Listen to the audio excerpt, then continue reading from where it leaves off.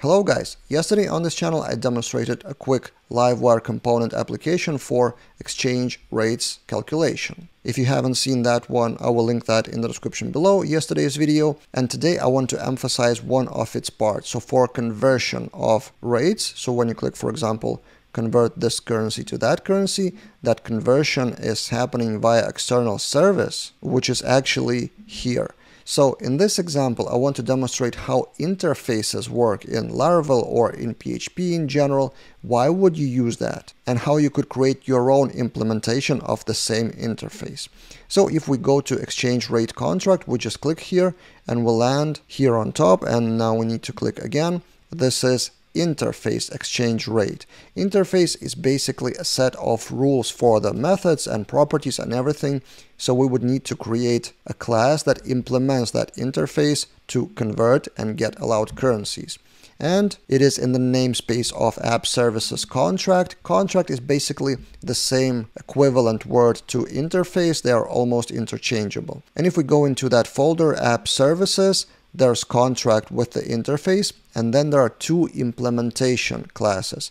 Exchange rate host is actually what is being used in this repository, implements that contract, then has API URL for exchange rate.host to actually perform the conversion, and then implements those two methods that are defined in the rules. So method convert and method get allowed currencies. For this video, it doesn't matter that much what's happening inside of those methods, but I will briefly run through that. So from config, we get how much to cache. So cache, remember the conversion results because they likely won't change for an hour or so.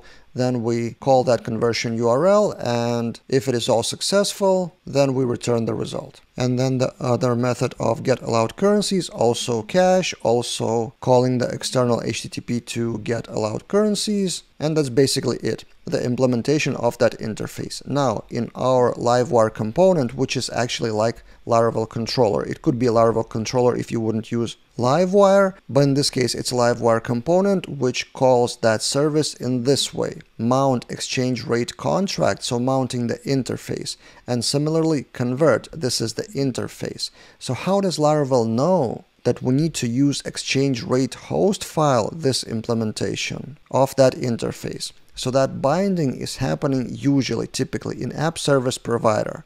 So you can define bind abstract interface to the concrete implementation of the class. Now, why would you do that?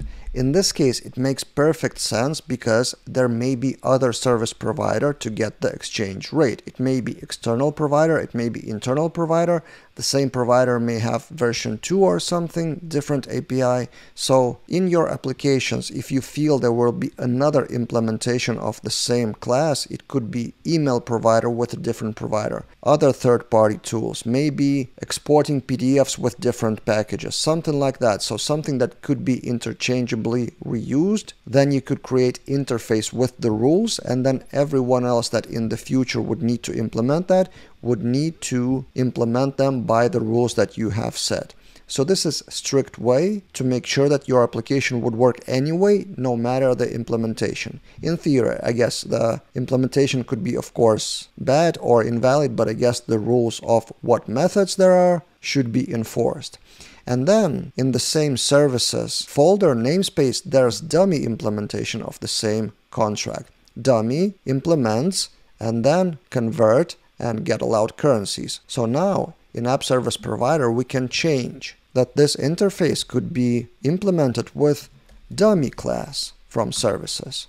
And now if we refresh our page and select the currencies, the result should be 90, I guess. Yes, because it comes from different class, from different implementation, this one. So this is great work by the author Jigar here, not only with creating that Livewire component for exchange, but perfect example for interfaces and contracts. And why would you do that? Because quite often on Twitter especially, I see quick tips from people that are promoting some architectural decisions, but not really showcasing what would be the benefit of such structure. In this case, that dummy service, which isn't actually used anywhere, is provided as an example for future potential different implementations. And if someone wants to implement something differently, all they need to do is change this line in app service provider. great example. I will link the full repository in the description below so you can play around yourself, and also if you want to learn more about interfaces in general in Laravel.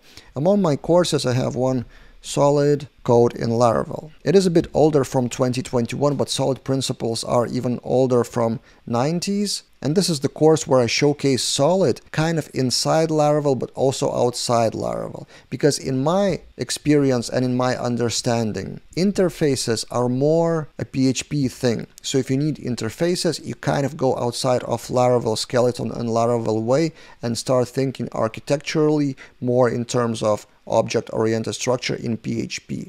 So that Solid Code in Laravel is kind of 70% of content is about PHP interfaces and how to use them within those solid principles, and then a bit how it can be applied in Laravel. So if you're interested in that, I will link the course as well in the description below. That's it for this time, and see you guys in other videos.